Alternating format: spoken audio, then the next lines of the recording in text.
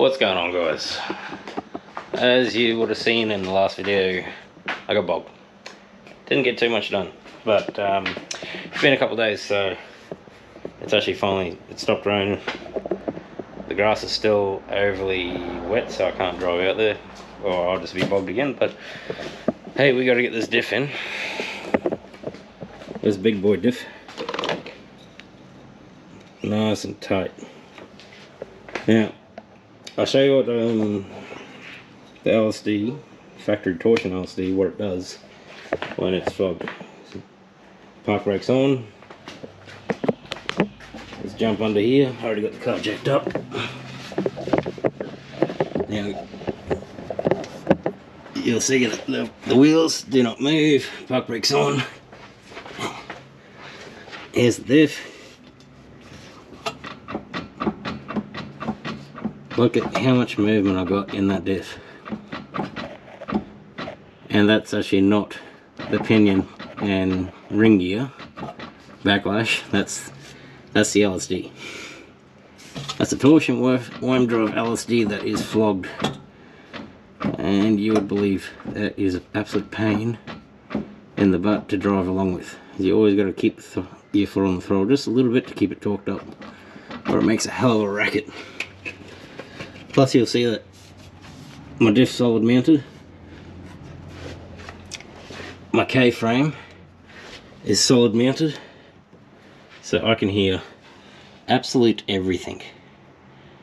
But let's get this diff taken out. And first off is taking off the Artec Performance titanium exhaust, and that's a branch off resonator if anyone's asking about it. It literally just holds pressure and sound waves. That's pretty much all it is. But get the exhaust off, get the drive shaft out, or tail shaft, whatever you want to call it, and then we'll work on dropping the diff. I am very fortunate that my whole exhaust is a V-band, so I don't have to worry too much about it.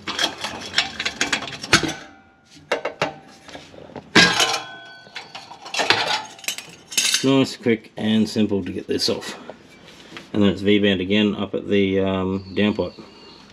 2 V-bands and a couple of, let's see, 3 rubbers. And the whole exhaust comes off. Nice and easy. Only thing about titanium, it can crack really easily. So you gotta watch it. And this exhaust has cracked in the past too.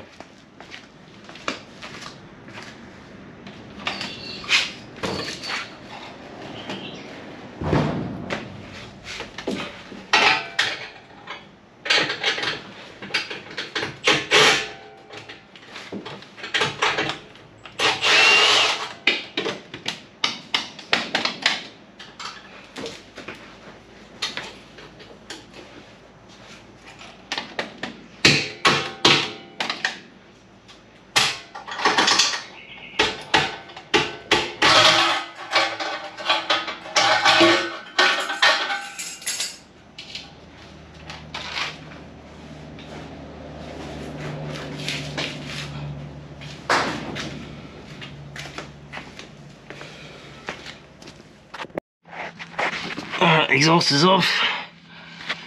Now this is just a heat plate for the old style exhaust system. I don't know why I keep it on, probably because I don't lose it.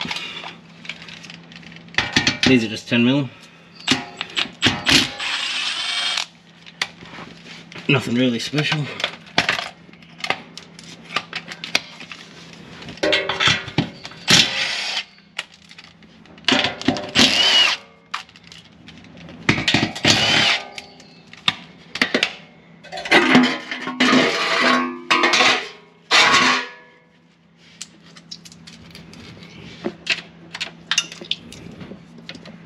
Put all the nuts back,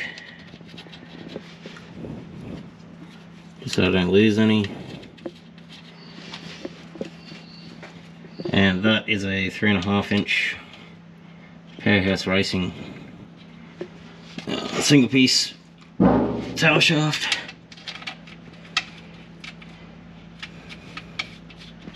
Cool. And next up, I gotta get up there and undo them bolts.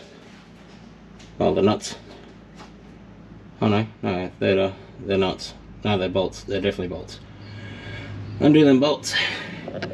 Come back here and undo these ones, and then we'll move on to the axles. Undo these. They're a hex bolt, and then we can undo the big suckers here and drop this old diff down. It's an AOTB diff. It's a 200mm. Alright, got the drive shaft out. It's going pretty good. My dog is stirring up the back door neighbour's dog.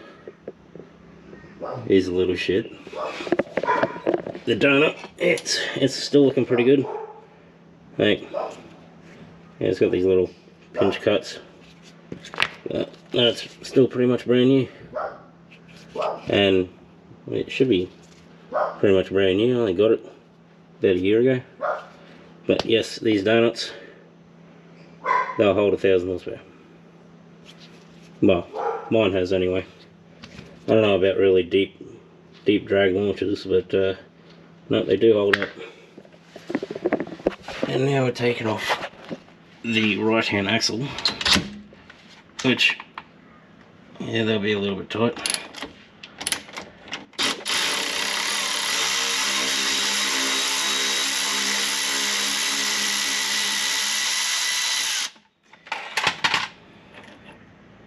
A little bit tight and full of oil. Interesting. Pulley. Yeah, that's all oil. Yeah, that's a bit weird. Alright. Carry on.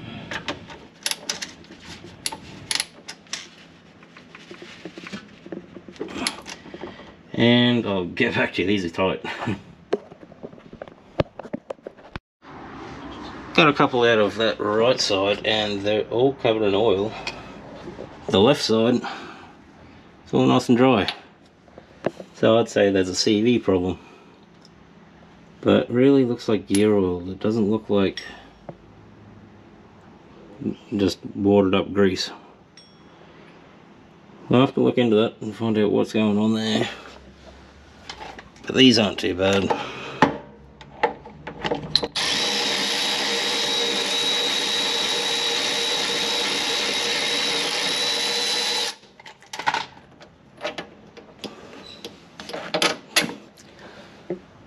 And dry again. So right hand side's got an issue on the CV. Left hand side seems to be fine. These CVs do click on the outer CVs down there, but I don't really care about that. Anyway, I'll get these axles fully unfastened and then we'll get back to, well, we just got to drop the diff then. There's 3 bolts in the back and these 2 on the front. And we can drop it down, we can have a look at this diff.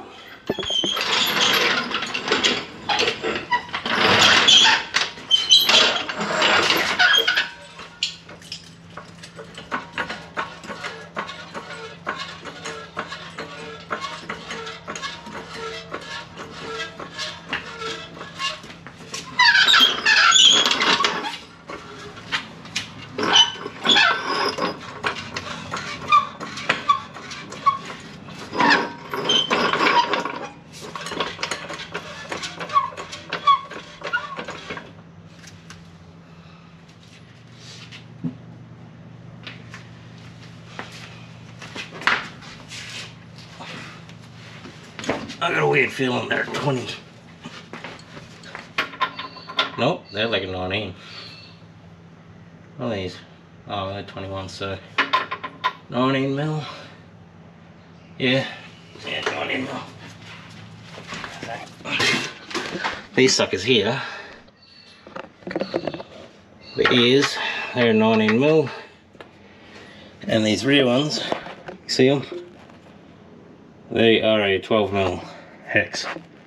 So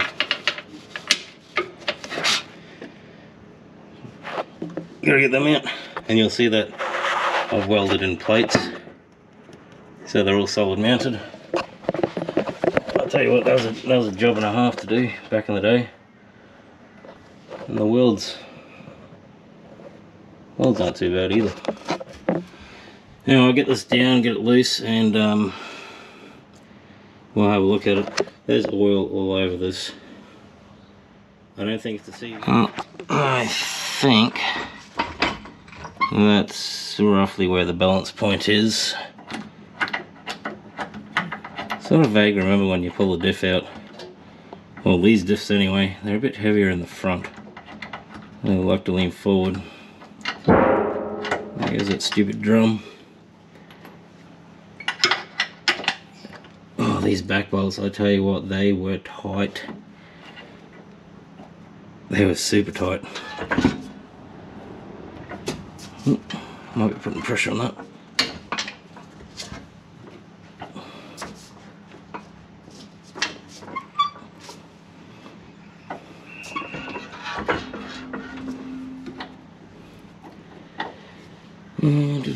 Where did that ratchet go?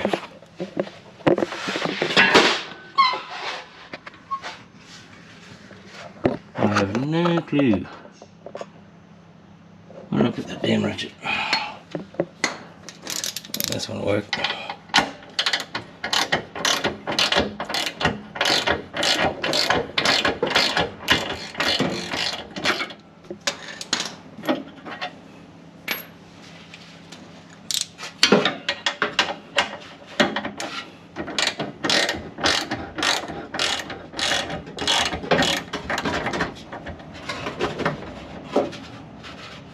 That's a bugger up.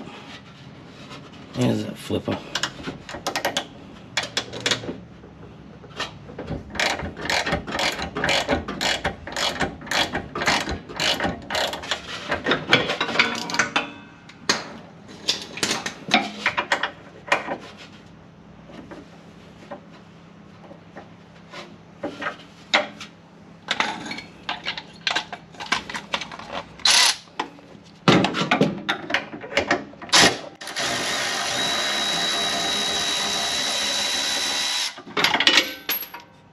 Oh, dropping bolts everywhere. Where'd that go? Oh, bugger. I'll find it after. Right, I'll probably need 2 hands for this one, so I'll set you down there. Well, I don't even know what you're looking at. So, yeah, good enough.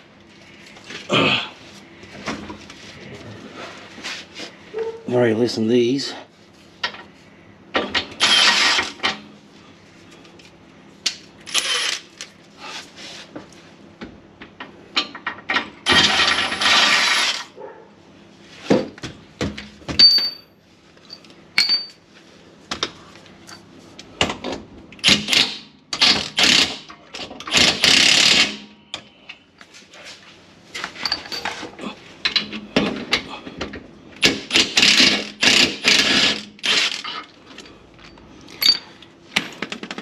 And rightio.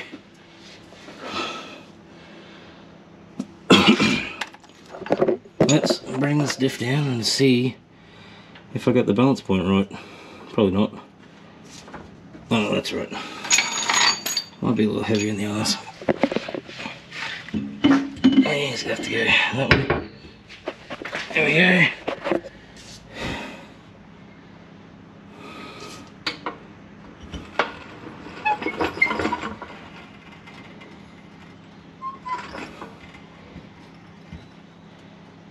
Coming down nice and slow. Oh.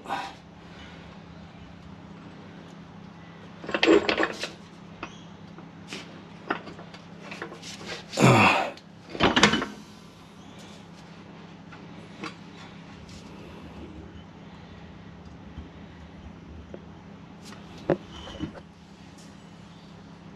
Look at that, nice and balanced.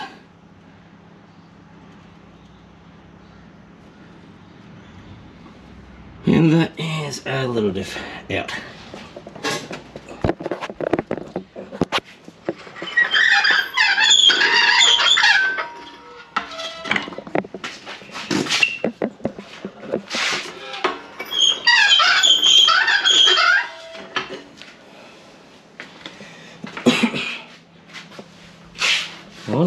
had oil. Hole inside of there. It's a bit odd.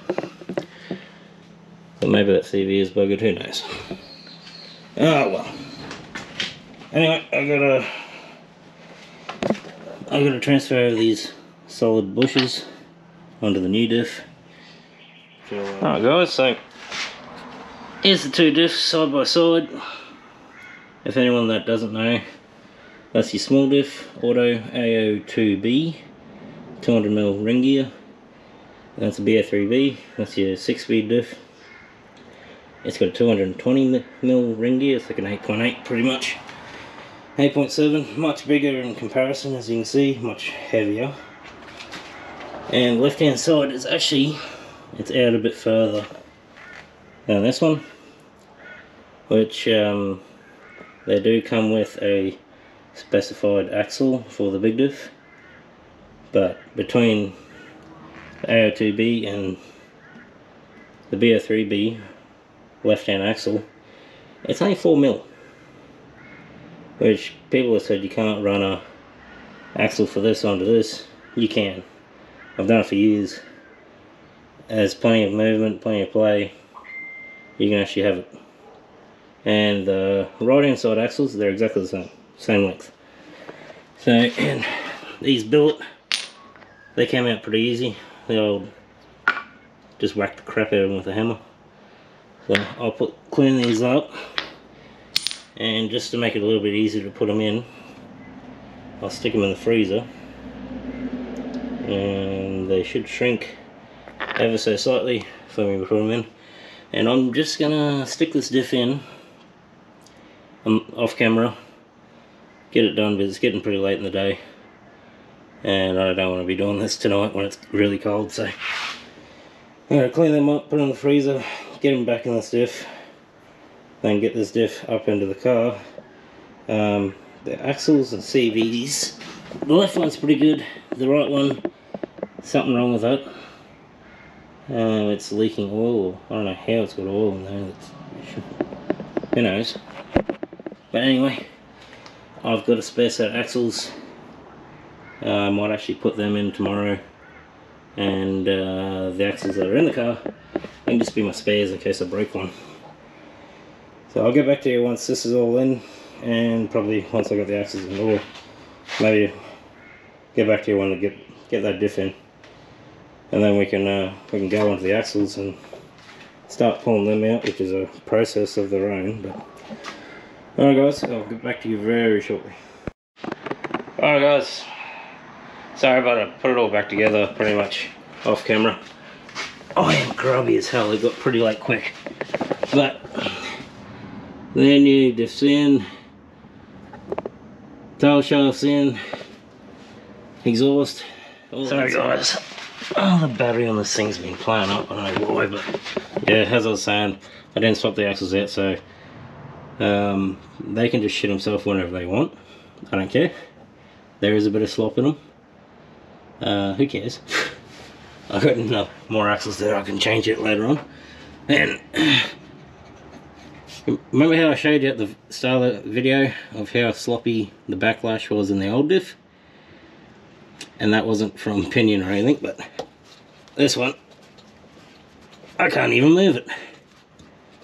Jesus Christ. So, no more backlash, that'll be hell better to drive. And yeah, exhaust's on, everything's on. I can now lower the car. Tomorrow's my last day off, so maybe we will see if we can get the car out the front yard and take it for a spin. That's also permitting if the yard can take it and I don't get bogged again. And before I forget,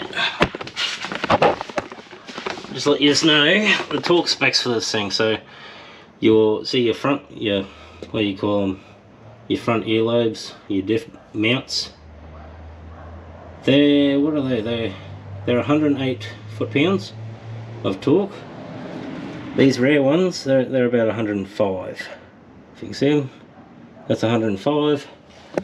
Your axle bolts, them suckers there, they're about 61 foot-pounds.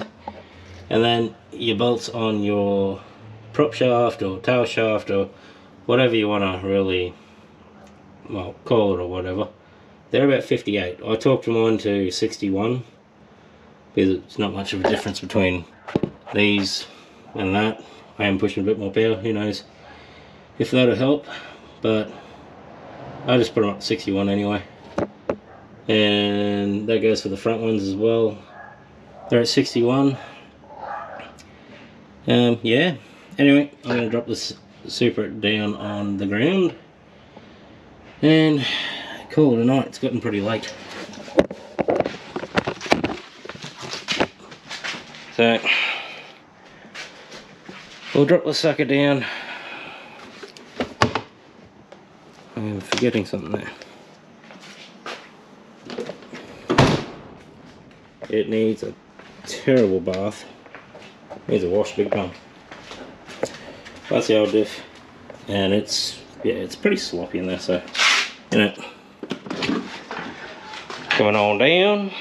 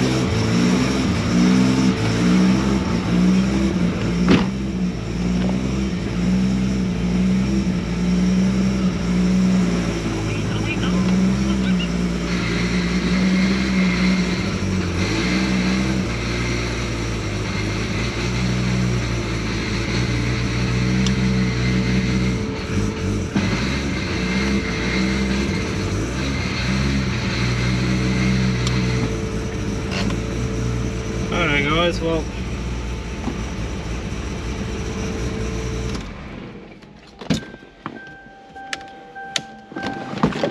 rightio.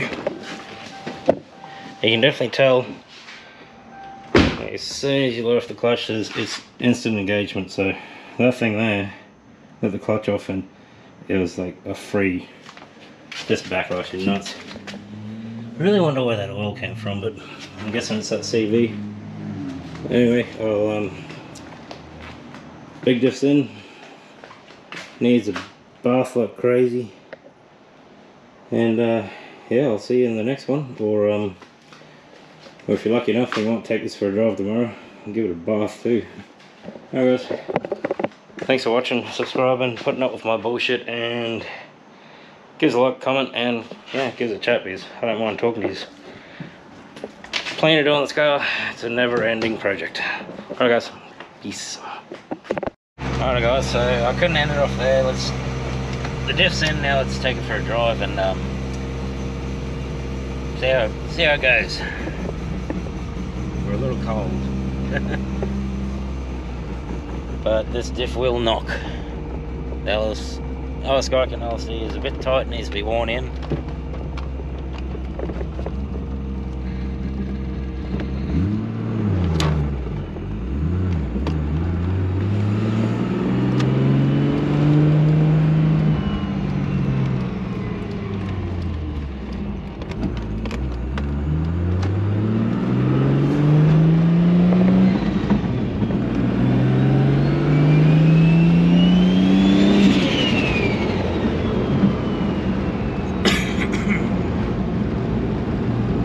Really good.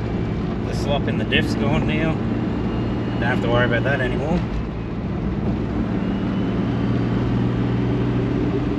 Really, really liking this one.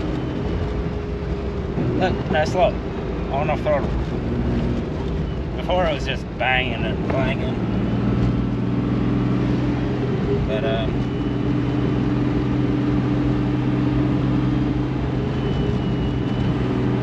drives nicely. The only thing is, if you turn a sharp corner with a little bit of power, the LSD will try to lock up.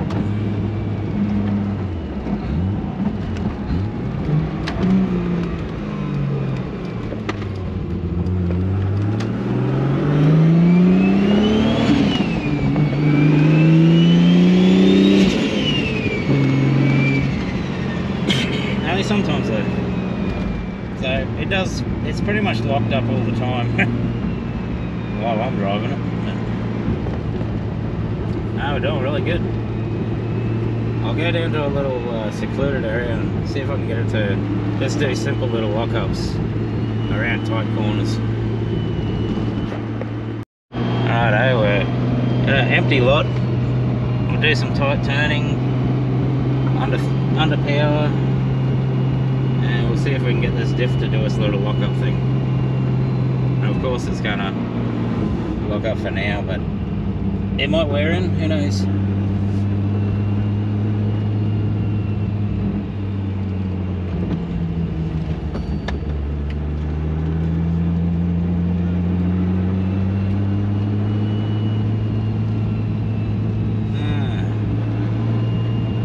Steering's a little stiffer. Now if it sounds like I got a cold, it's because I do.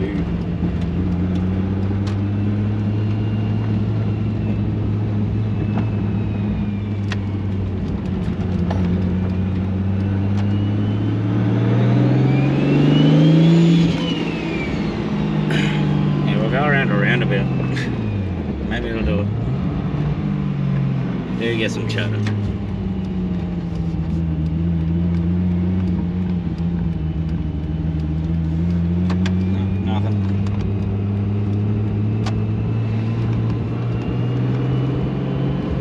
Oh, but they do chatter.